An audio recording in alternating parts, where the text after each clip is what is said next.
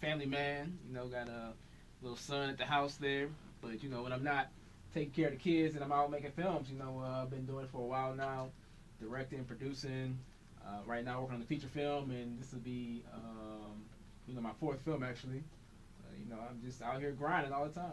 Yeah, little man running around with the camera yet? Oh yeah. I got pictures of him on there, running around with the cameras and stuff. He be having a good old time. Yeah.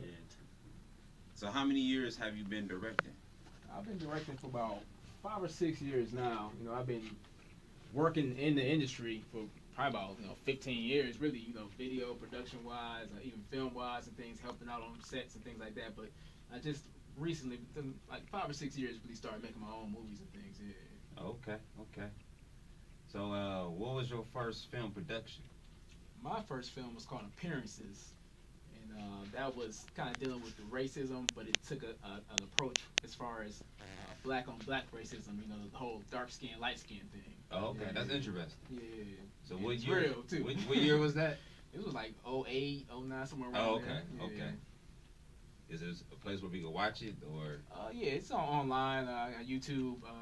I got 2 pages. I got my page, Stephon J Davis, and I also have Inspired Pictures on YouTube as well, where people can check those out. Check out the last few films I did.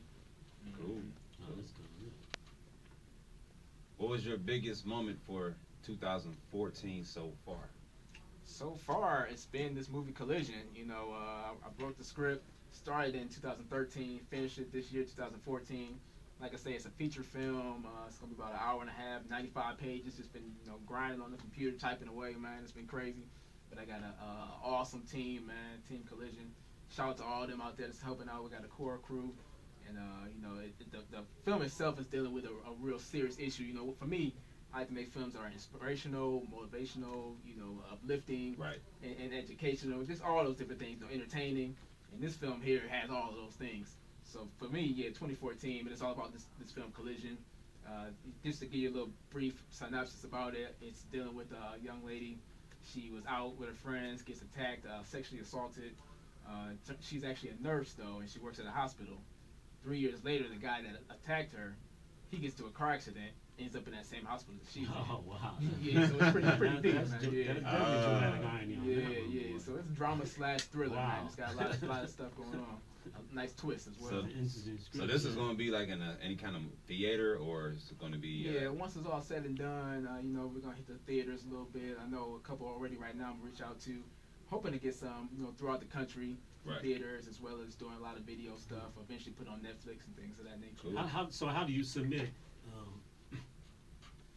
like movies nowadays? Because you used to be, you had the reel and you just bring in a reel. So how do you submit music now? I mean video, movies now. Well, a lot of times, like for festivals, for instance, they might ask for like even just a DVD copy or a hard drive type of thing. They got this new technology too. It's a digital that you just put it together on like a little digital disc type thing and send it out to them that way. I think it's like a DPI, I believe, yeah.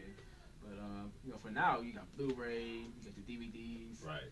Even a tape. Sometimes you can submit that as well. So yeah, for now, it's still like that. Yeah. Luckily, you ain't got to drag a big old reel out.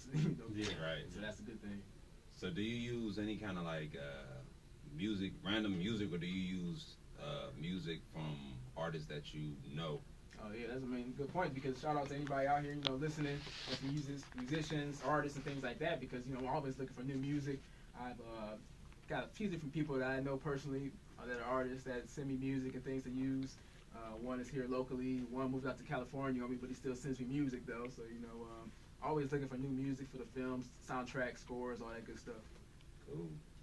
What about for the Collision project? Collision. What kind of music are you looking for? I'm looking for one thing in particular. I'm looking for is, I'm sure you're familiar with the song John Legend, I Am, his latest song there. I'm looking for something that's like so similar to that we almost get sued. I mean, it's like so perfect, because there's this, I'm joking, but there's a scene that takes place with the young lady when she meets this new guy and things, and right. It's very romantic. And that song just speaks about, and when I hear it, I just think of that movie. I just see it. I visualize the whole thing playing out when I hear that song. So if there's anybody that can make a song very similar to that without us getting in trouble, I'd be grateful. So Stephon, when you make your movies, what is it about you as a director that you capture that no one else captures? For me, I think a lot of it comes down to just a lot of meditation that I do and things. Like, I'm really trying to figure out how I can inspire people and how I can make a difference and how I can touch people's lives. Like, for me, films are something that should touch your soul, something that should give you like a roller coaster type of ride. You know, not only just entertain you, but also make you think and, you know, make you imagine and believe in things and stuff. So it's like the same type of inspiration and the same emotion and passion that I feel when I'm making a film. I want people to be able to get that when they watch it. Okay. Last two questions. Who is your favorite director other than yourself? Other than myself, I like a couple of them. Christopher Nolan comes to mind. You know, Kubrick. Some of the big ones too, like Scorsese. You know, he's really nice too. But yeah, you know, I like Christopher Nolan just because he's very dynamic in his approach and things. He's out of the box, really. You know, the way he puts his films together. I like Memento, for example, was just like phenomenal. So definitely, Spike Lee. Still, I love Spike. You know, right. Just for what he does and what he's not afraid to put stuff out there.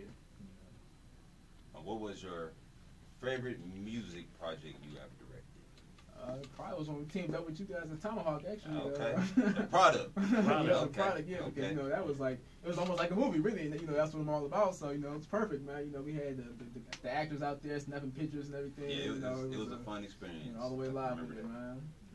Told Great the story. job. Yeah. Wasn't your regular rap video where you had the champagne bottle popping in the club. It was totally opposite. Exactly. But we'll be right back after this break. Don't go nowhere. It's the Nation Radio Show. We still got Rude Boy.